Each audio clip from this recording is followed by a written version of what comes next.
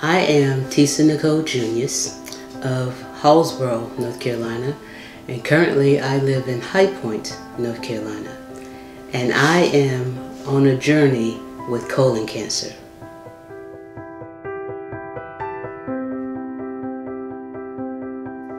My story begins February the 4th, 2020.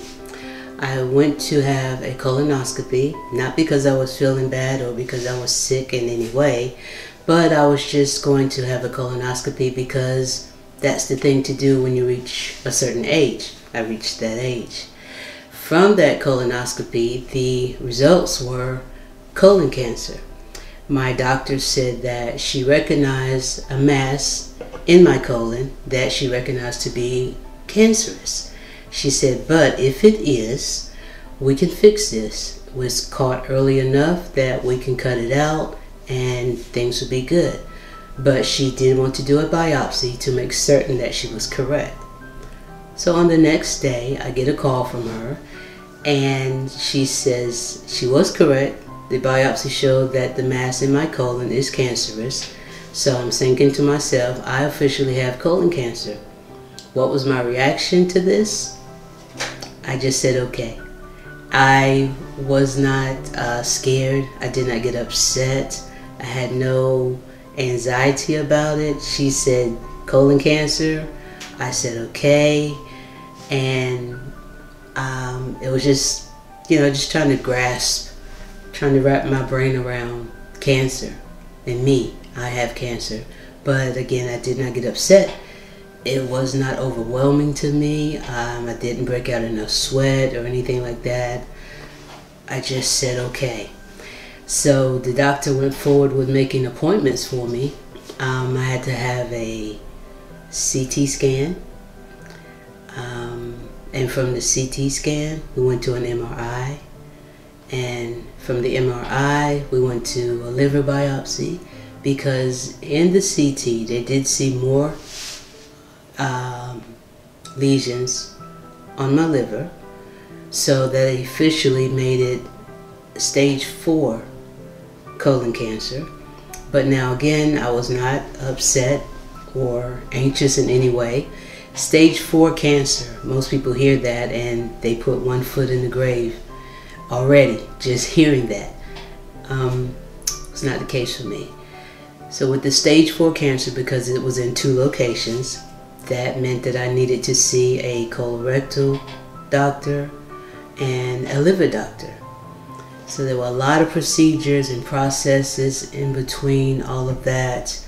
The month of March for me was a lot of appointments, a lot of visits to the hospitals, to the, I think it's when I made my first visit to the cancer center here in High Point.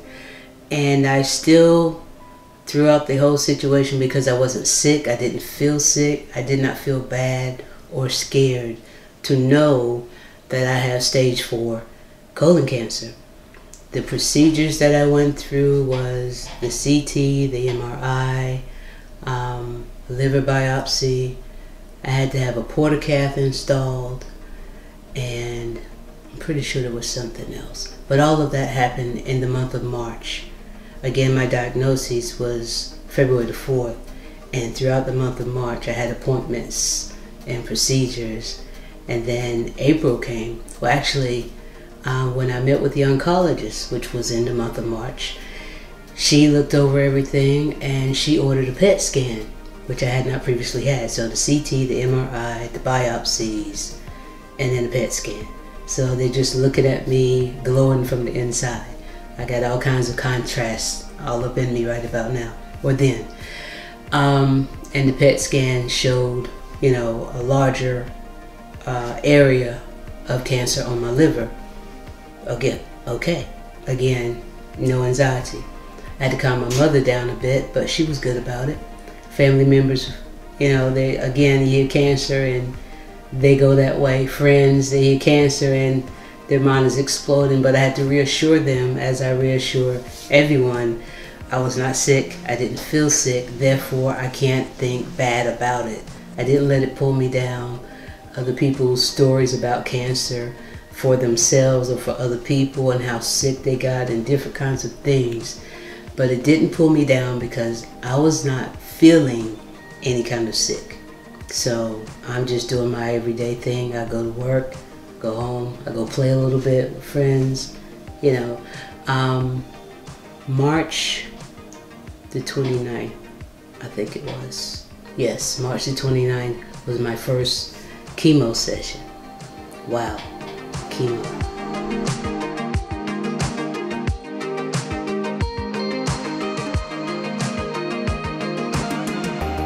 So, chemotherapy. I've heard the word before. But in reference to me, all of this was new. So, when she said we want to do chemo, we want to do 12 sessions of chemotherapy, I said okay. And again, I had no fear or anxiety. I didn't know what to expect, but I said okay. Everything else that came about went well, all the procedures, so let's do chemo. So she explained that it would be, for me it was going to begin on a Monday, Tuesday, and Wednesday. Every other Monday, every 14 days we start over. Monday involved me being at the cancer center in High Point. Had to do some blood draws, meet with the doctor, and then the actual chemo session was a few hours.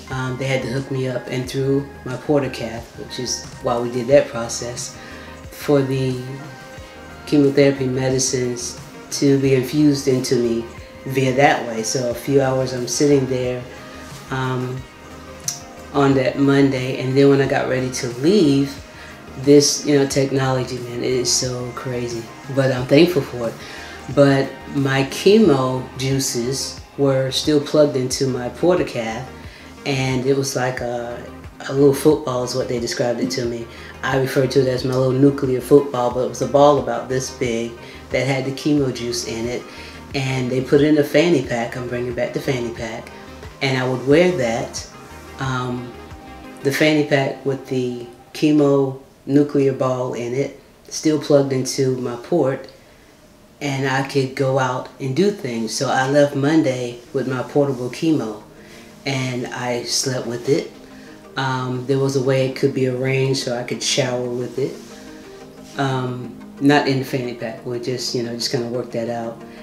And so it was Monday, and then all day Tuesday, and then on Wednesday, I would go to work in the morning. I was scheduled to have, to unplug around 2 something in the afternoon, something of that nature, so I could get most of my work day in. And then I would leave and go to the cancer center. They would unplug me, and then I'm free until the next other Monday. So we would do this every 14 days, 3 days. I'm having chemotherapy session as I'm out and about in the stores. You know, we still have to be careful. We got a whole lot of stuff going on in our atmosphere. But I was being extra careful, but I was just, you know, just walking around and thinking to myself, this is funny. Here I am in Walmart, going through a chemo session at this moment. I have stage 4 colon cancer. What? And I'm out here chemoing in Walmart. Please don't bump into me. But it was just, it's just different. I just still didn't feel like anything was wrong with me. And we're going through all these processes. So chemo was 3 months, every other Monday, as I said, so that was 6 sessions. And then after the 6 sessions, they wanted to see what the progress was. What's the progress?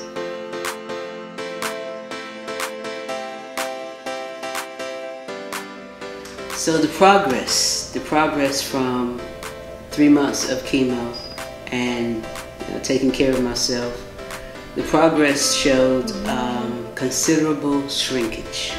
We did a CT after my 6th chemo session, and it was considerable shrinkage. The tumor went from a 4 point something to a 2 point something. And everybody was excited. My oncologist was excited, canceled all my further appointments. I was getting those notices in my emails, appointment canceled, appointment canceled. Wait a minute, why did you cancel my appointments? And so she said the CT was very good, and now we want to talk to the surgeons and see if they're ready to do surgery. So I said, okay, surgery. Again, no anticipation, no fear, no anxiety. I'm thinking, we're just moving on this process, man. Some people, said, hey, if the chemo is working like that, maybe they'll show up, it's all gone already.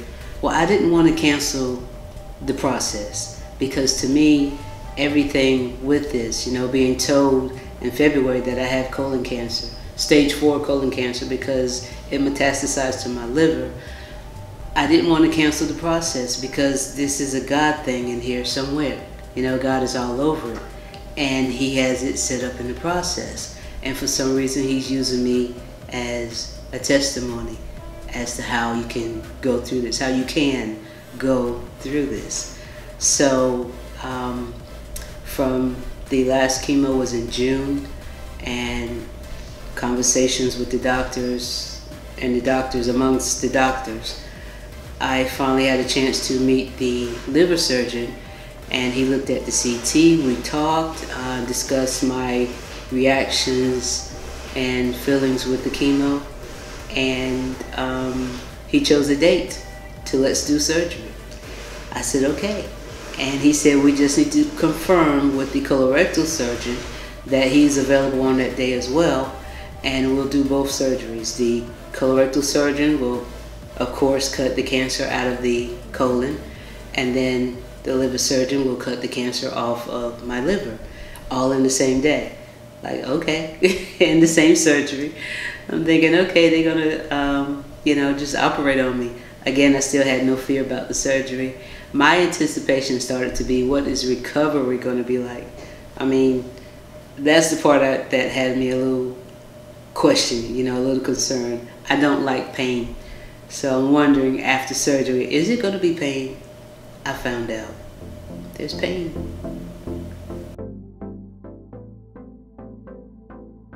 So, surgery. Surgery was not bad. The surgery itself wasn't bad. I was, kind of looking forward to being surged on, because I'd never had surgery before. But it was okay. It was, I think, 5.5-hour surgery. So prior to, I talked with the surgeon on the pre-op visit, and the colorectal surgeon explained that he would go first, and then once he does his cutting and everything, and it was laparoscopic, so for the most part I don't have big scars. I have little scars, but I still have some scars. But he would go first, and while he was working on me, the liver surgeon would be working on someone else in his office.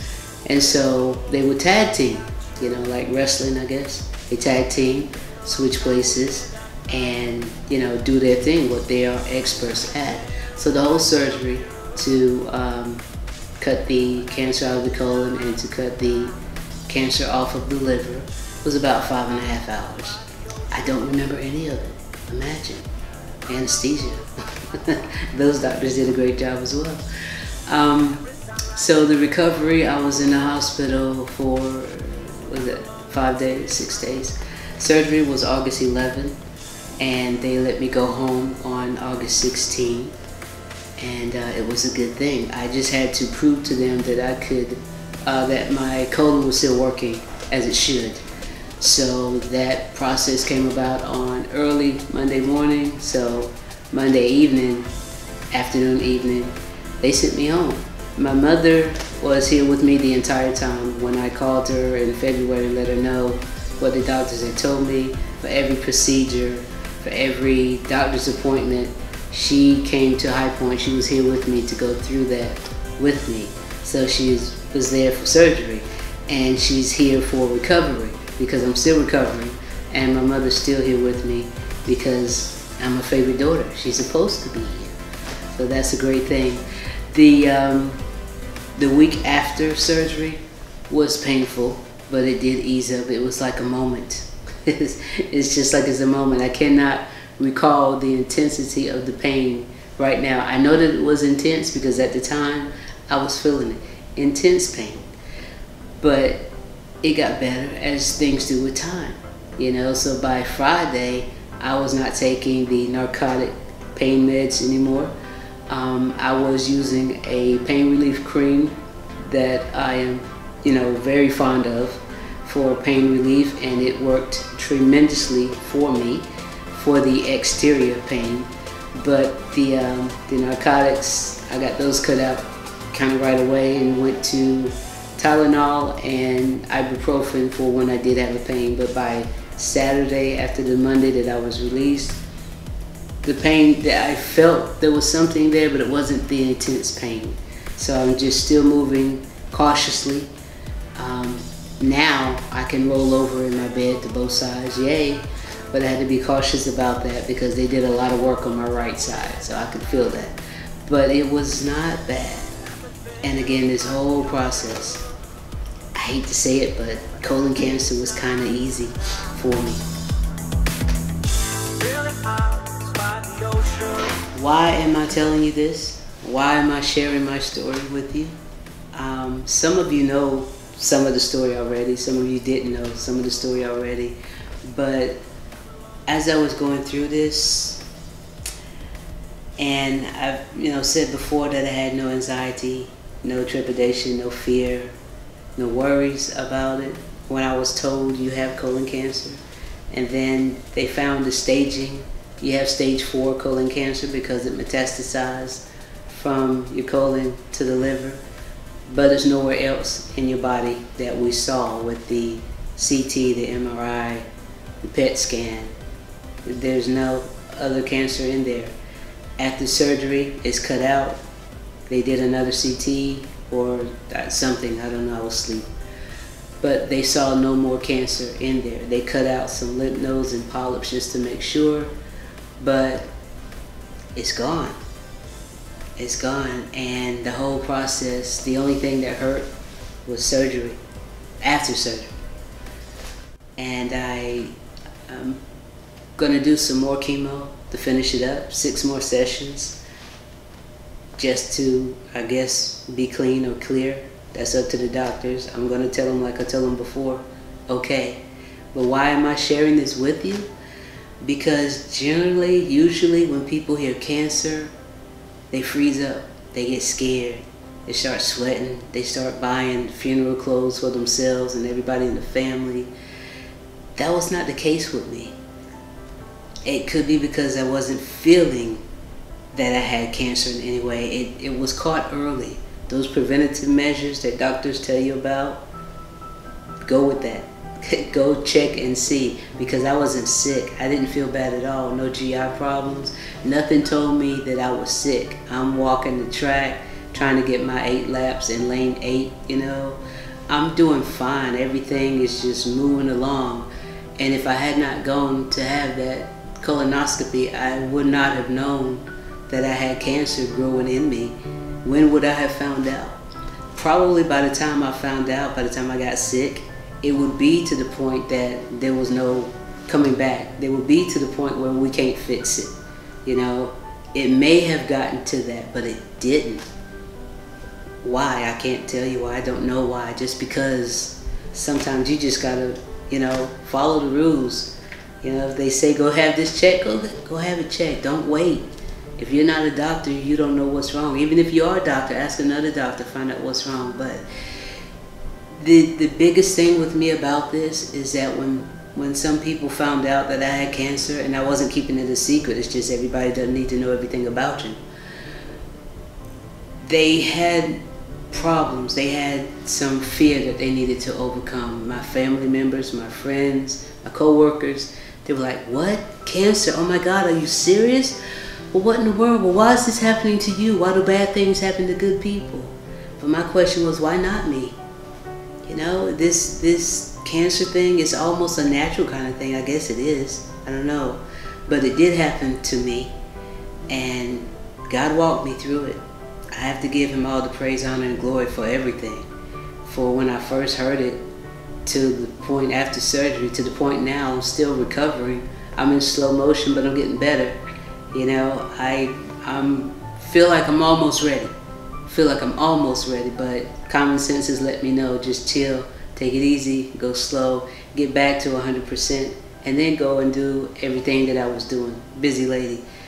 But when you hear cancer, it doesn't mean death. Not right away. We're all going to die from something. But if you hear cancer, or if you hear diabetes, or if you hear anything that is a report that's given to you, if you don't feel bad, don't let other people make you feel bad. Because that's the expectation, that you're supposed to be down and out. I didn't stop working until a couple of days before surgery because I didn't feel bad. I mean, I feel like I could go back to work now, but I'm not. I'm not going back to work yet. I'm kind of getting used to this being at home thing. But I'll go back when I feel comfortable that I can do my job at my job, and just keep on going. You know, it's a testimony. If you know anybody, tell them to watch this video.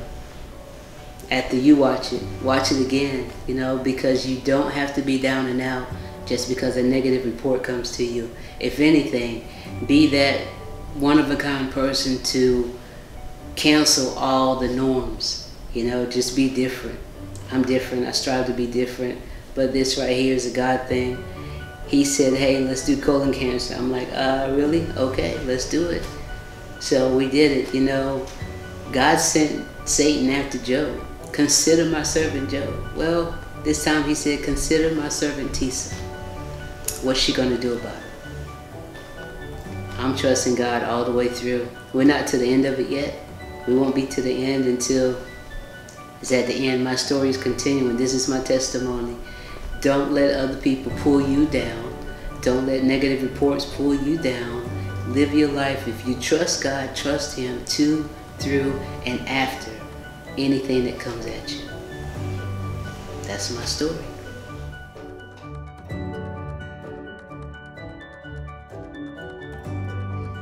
Take two. Take 37.